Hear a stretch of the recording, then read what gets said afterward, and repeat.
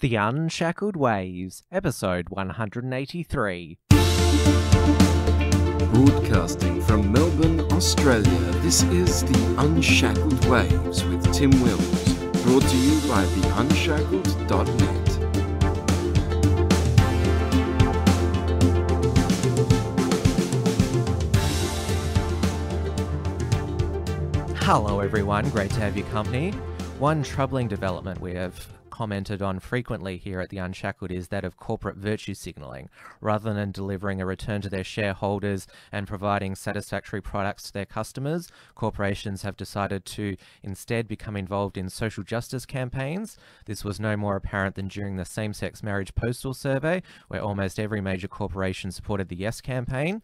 Corporations supporting such campaigns is what is known as their corporate social responsibility, which in the modern business world is seen to be necessary to give corporations a social license to operate. But in supporting such overtly political campaigns such as same-sex marriage, corporations are creating division in our society, including in its own customer base and employees, meanwhile neglecting its core business. So how did corporations become captured by the social justice lobby, and how can this conduct be curbed to once again end the politicization of every business? Well, that's the subject of a new analysis paper released by Dr Jeremy Sammut, who is a senior research fellow at the Centre for Independent Studies in Sydney, called Curbing Social Responsibility, Preventing Politicization and Preserving Pluralism in Australian Business. His area of expertise is the health system, which he recently edited the book The Future of Medicare, and also child protection, where he authored the book The Madness of Australia Child Protection in 2015, both published by our friends at Connaught Publishing. We are lucky to be joined by Jeremy today to look at this issue in depth and the current state of corporate social responsibility. Jeremy, welcome to the show. Thanks, Tim. Thanks for having me. Now, everyone's probably heard of the term corporate social responsibility, but where did it first come about and become part of corporations' governance? Sure. Look, when I started to do this report, I was like most people, and I thought it had only been a recent development that this corporate social responsibility thing had been a thing. And I guess, like many people, I only really became, really conscious of it during the same-sex marriage debate, when Australian companies played a really big role in the same-sex marriage campaign.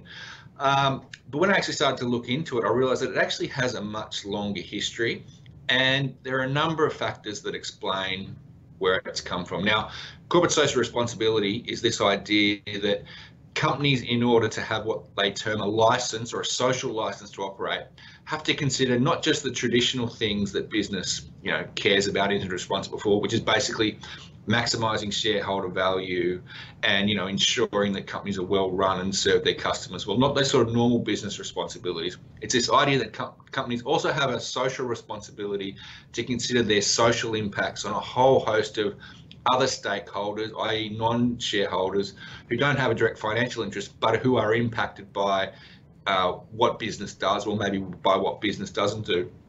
And what I found when I started looking into it was that it really came out of the fact that after World War II, the power of corporations really increased. And what also happened was that as their influence increased, there was also a whole host of social changes. We've had a far more questioning society. We've had the growth of advocacy organisations, particularly around the environment, and all these factors have changed the sort of operating environment in which businesses operate, and that they're expected to be more transparent and consider what their impact of their activities are on the broader community. Now, I think there's a certain legitimacy to that in some cases, and it can, and doing these sort of social responsibility things can actually serve the interest of shareholders. In the case of, say, like, you might address the environmental impact of a business because you want to either avoid a lawsuit, or you want to stop government regulations that might actually be worse for the business.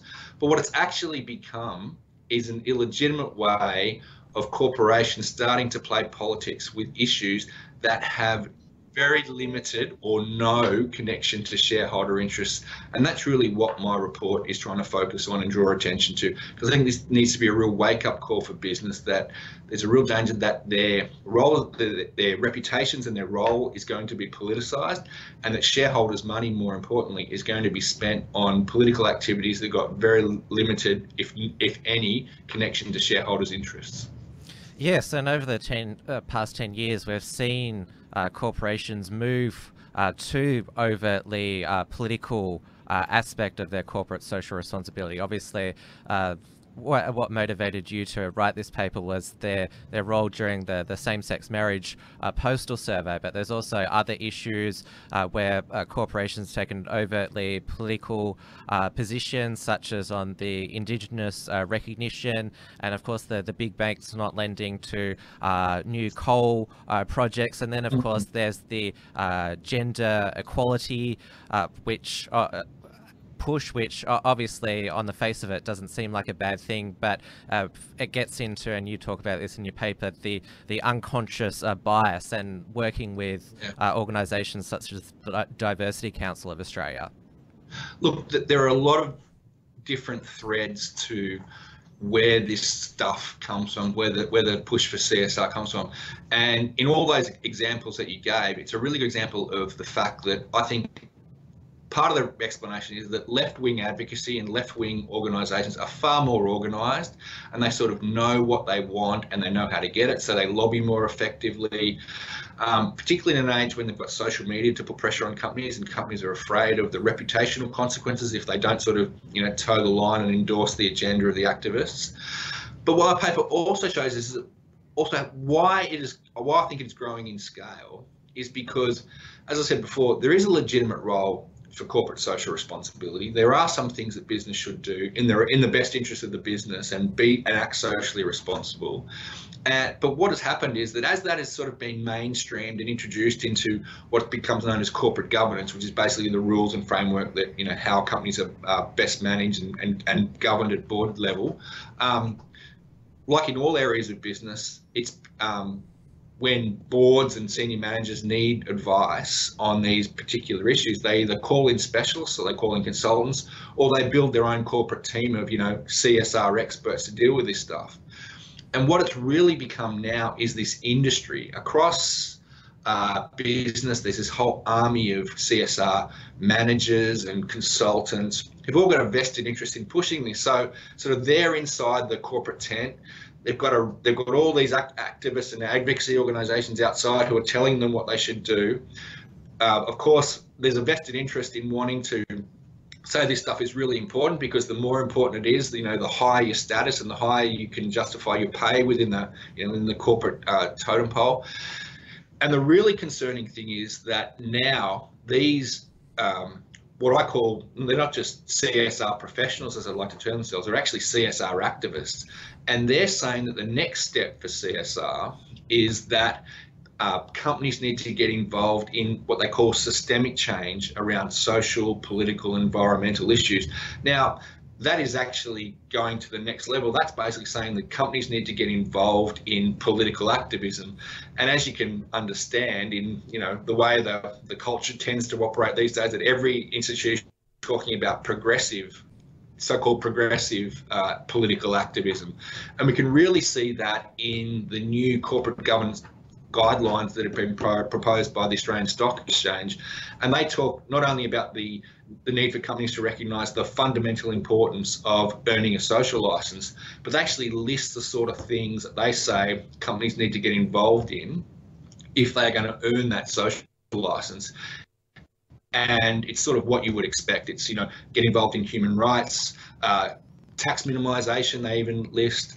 They also say, of course, climate change, but also things like so-called fair wages. Now, these are highly political issues, politically contentious issues, and I don't think it's the appropriate role of companies to have a say on these issues because they are not directly related to shareholders' interests. So it's really about trying to limit corporate social responsibility to what are the legitimate business parameters where there is an interest for the company and for the and shareholders' interests at stake, not allowing this corporate social responsibility idea to become what the activists want. Now, the Centre for Independent Studies, it's a free market think tank, and defenders of these corporations' activism say they're just responding to market forces, that they're reacting to their consumers, but you don't believe that's completely the case? Look, I think there is a certain element of truth to that, because unfortunately we live in very polarized times when there is, I think, a group of people who, you know, that we talk about them being sort of like value-based, and they do want to sort of shop with, you know, a particular firm or bank with somebody, with a particular bank that endorses, you know, their political views of the world. But it's another question whether it is actually in the best interests of companies to actually do that. What is never discussed in talking about CSR, and this is the point that my report makes, and this is because most of the discussion is usually amongst the activists who are always pushing this and never see any downsides. What they don't want to admit is that politicizing company brands can have a downside, because there is no consensus about a lot of the issues about which corporate social responsibility gets involved in. And there's a real risk that not only will they politicize their brands, but by politicizing their brands, they will alienate, you know, customers, employees, shareholders, and other stakeholders in the communities who basically don't share the progressive worldview that a lot of the CSR activists have. One of the problems here as well is that, given the sort of polarized environment which we now live in, a lot of corporates, I think, sort of live in what we call the bubble, the bubble of elite opinion, where, you know, they mix with the same people who have the same opinions about certain issues, and they sort of don't what they think is socially responsible is actually politically contentious. So my report is trying to wake up corporate elites to that reality, and also wake them up in the context that there is this industry, this group of activists who are pushing for companies to do more and more, and will inappropriately politicize them, and they need to consider what the business risks of that is, and they should therefore, I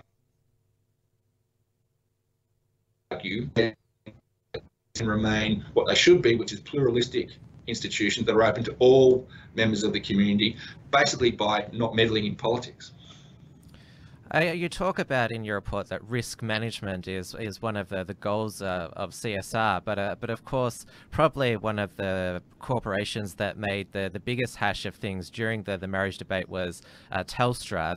They initially supported it, but then they had a lot of contracts with the Catholic Church saying, oh, we're stepping away from our active position, and then there was a backlash to that, and then they said we're supporting it again, and they wasted all this energy on this issue, which of course Telstra recently is going through another restructure. Yeah, I think that's an excellent example, and that's really the point that I'm making, that if you get involved in these political issues, there will be a downside, because, as I say, they're political issues.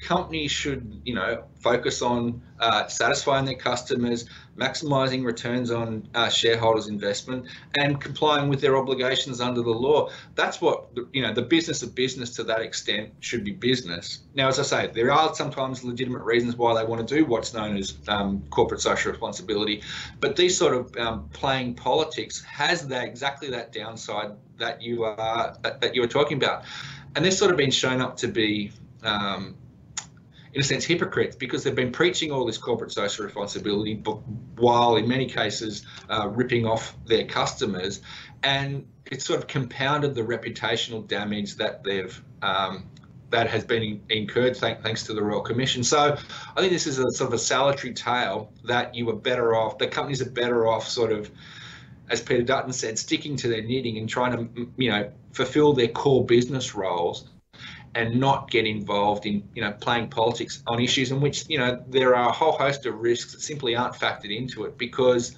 too much of the debate around CSR has been dominated by people who are like-minded and have got a vested interest in pushing it and saying there's no problem here. Now, with your research, and obviously you've been following this issue closely, and it's something, this corporate virtue signaling, and it's something that's frustrated our audience throughout the past year. Have you come across people who either work for these corporations or just ordinary consumers who basically it's that they've just been frustrated with it, found that their free speech is curtailed? Look, I think that and this is one of these things, people only tend to speak about this in whispers and they don't want to go public about it because, like in most things, if you sort of dissent from the progressive orthodoxy, you're sort of targeted. And particularly within business, you can pay both a professional and a social price for these things, particularly when a lot of these corporate virtue signaling, social responsibility initiatives are driven out of HR departments, which of course are responsible for hiring and firing and promotion and all those issues. So there's sort of like an underground culture of people who are frustrated with this, who sort of resent the daily virtue signaling emails that they might get from people in culture department telling them what they should think about various issues. I guess the greatest example of that was that language guide that Qantas issued earlier this year, talking about how you can use respectful language and not use the term mum and dad because it might offend some people who either gay or gender neutral or whatever the terminology is. Luckily I don't get those emails daily, so it's not the language is on the tip of my tongue. But I think there is a sort of underground resentment of these issues, and it's what we would expect. We are not a monolithic society. We are a pluralistic society, and people resent the implication that is underpinning this, which is that if you want to work for a company, you have to subscribe to a political point of view. Now, I don't think there should be political tests to work in corporate Australia. They should be what you're able to contribute to the mission of the company that dictates it. And I think that is going to be a real issue that I think hopefully drives the addressing of this issue, because, as I say, companies should be open to all perspectives and they should be focused on what is their core business, not on these political issues that are extraneous to what's really in the best interest of shareholders in general. Now, despite people's frustrations with this corporate virtue signaling, the corporations are still going full steam ahead. I mean, you mentioned Qantas. That guide came out after the same-sex marriage survey, and then there was that ad recently about diversity. And in your report, you talk about that they're wanting to put CSR into law, not through the government, federal government legislation, but the Australian Stock Exchange and the Australian Institute of Company Directors. So can you talk about that?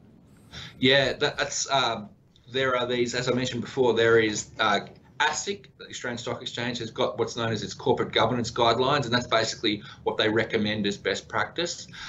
There's been about 3 versions of that dating back to the early 2000s, and all of those 3 versions have pushed the CSR agenda in various ways by recommending how companies can address these issues of corporate social responsibility. That's really encouraged businesses to sort of get serious, you would say, about CSR, because it's sort of part of the reporting requirements that ASIC dictate.